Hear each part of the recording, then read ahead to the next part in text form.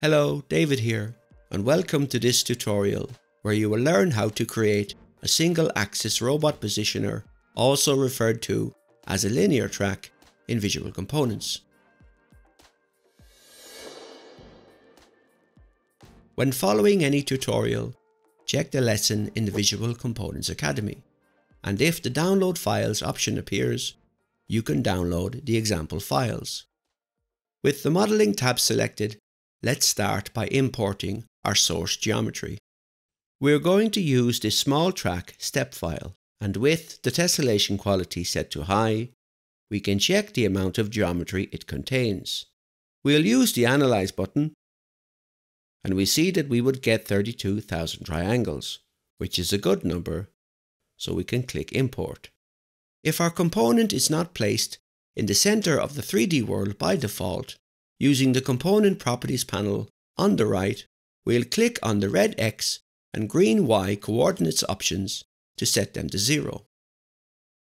And then the first thing we will do is adjust the origin a little by selecting the Origin Move tool from the ribbon above. It's nicely already oriented Z-axis up, so we don't need to modify the orientation. But we're not completely happy with the X location. Maybe the X-axis location makes sense at this endpoint on the left, in the center of the rail, and in the center of the slide. We'll go for the center of the slide, so we then select and drag the red X-axis arrow. And since we are editing a single axis, we must hold the Control key to snap, and we can then drag the cursor and snap to the various locations. We'll snap to the center of this edge, and now the X-axis is in the center of the slide in this direction, and it was already by default centered in this direction. And we're happy with this setup, so we'll click Apply from the Move Origin panel on the right. And now we should separate the slide geometry from the linear track geometry. If we then click to select the geometry, the whole component appears as a single feature, as shown in the feature tree in the component graph on the left. And right-clicking on the highlighted feature and selecting Explode will explode it to 67 subfeatures, and clicking the plus icon will expand the tree. And we can now select the subfeatures in the 3D world. Another option to explode geometry would be to select Tools from Geometry above and select the Split tool. So now we want to select all the geometry that is in this moving slide. So holding the Control key, we'll go through the slide geometry, adding all the little details in the selection. With a decent assembly file, you could perhaps just select a sub-assembly in the feature tree on the left, but sometimes you will need to make selections in the 3D world. We're happy with this selection, so we'll right-click on the slide in the 3D world, and from Extract, click Extract Link, and the new Link 1 for the slide will appear in the component graph on the left. So now we have separated the slide from the track into a separate link. And so with Link 1 selected, we can now define the joint using the Link Properties panel on the right. By default, the joint type is fixed, so it doesn't move. We don't want a rotational joint, we want to create a translational joint. By default, it would translate along this Z-axis.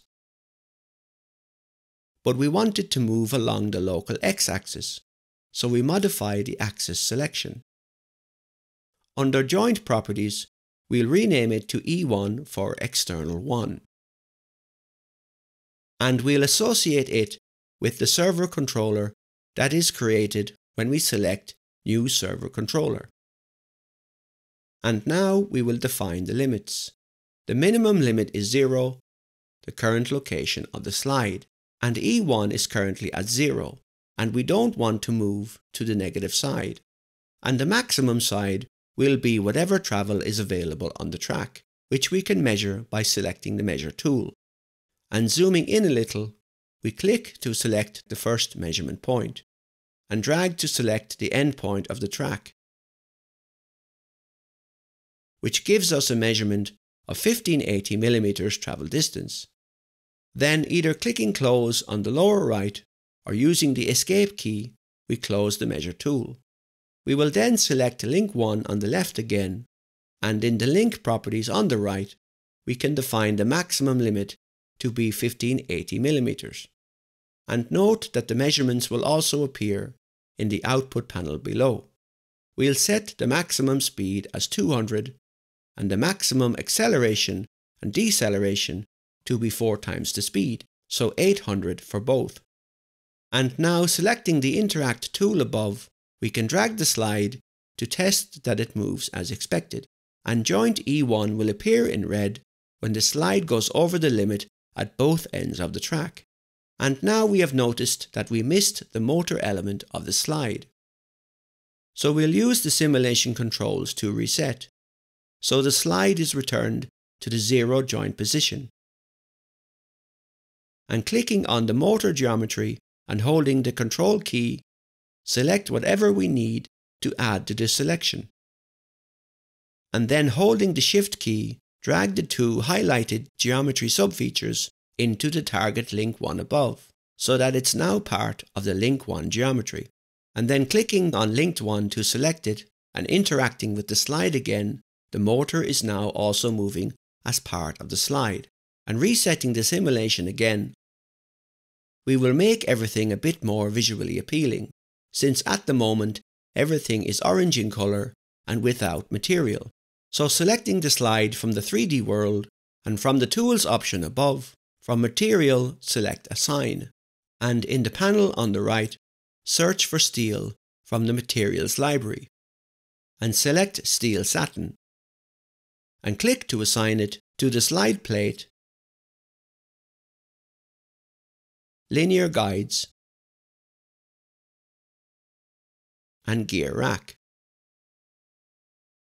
And maybe we want to make the motor black. So we'll search for black, select black matte, and click to select the parts we want to assign the material to. We can then clear the material search and close the material editor. And now, selecting the component from the component graph panel on the left, we can use the component properties on the right to assign a material. For example, dark grey, and everything that didn't have any specific material assigned to it will get this dark grey material. And then clicking to select the 3D world so that the component is deselected, we have a nice, realistic looking track. Next, we need to associate this model with the interface.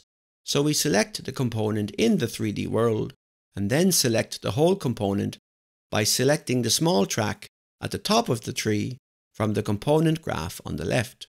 For this to function as an external axis for the robot, we need to set it up as a positioner. Luckily, there's a wizard for that, so we select Wizards above and choose Positioner. The default positioner type is Workpiece Positioner. For example, a welding table would be a workpiece positioner. But we're creating a robot positioner like a track or gantry. And the flange link, basically the link where the robot would be connected, is the link 1. So this one here, and which by default is correct. And then we click Apply and close the wizard panel. With frames enabled from Frame Types in the 3D World toolbar on the left so that the frames are visible, we can see what the wizard created. And expanding the link 1 behaviors on the left, we can see the mount interface created by the wizard, and the frame in the 3D world, which is the location the robot will snap to. And the frame automatically gets the center at the top of our link 1 geometry, which in this case is the correct location. And if you're not happy with the location, select the Move tool and select the frame and move the frame elsewhere, or maybe use the Snap tool. But now we'll test this. So let's go to the Home tab to find the robot, and choose, for example, the Visual Components Generic Articulated Robot and drag it into the layout. Basically, you should be able to take any robot from the eCatalog and it should work with the track. This robot, however, is a bit too big for our track. So from its component properties on the right, we'll reduce the reach from 1.8 to 1.2 and the scale from 1.2 to 0.9. And then using the PNP tool, snap it to the slide on the track.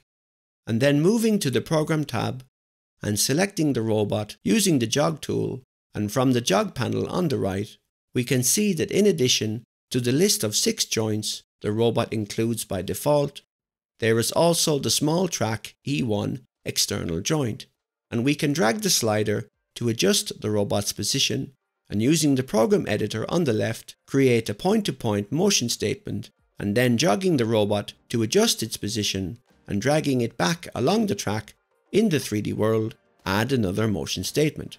And we can then reset and run the simulation to test the results. And this concludes this tutorial on how to create a linear track or any kind of robot positioner. Thank you for watching.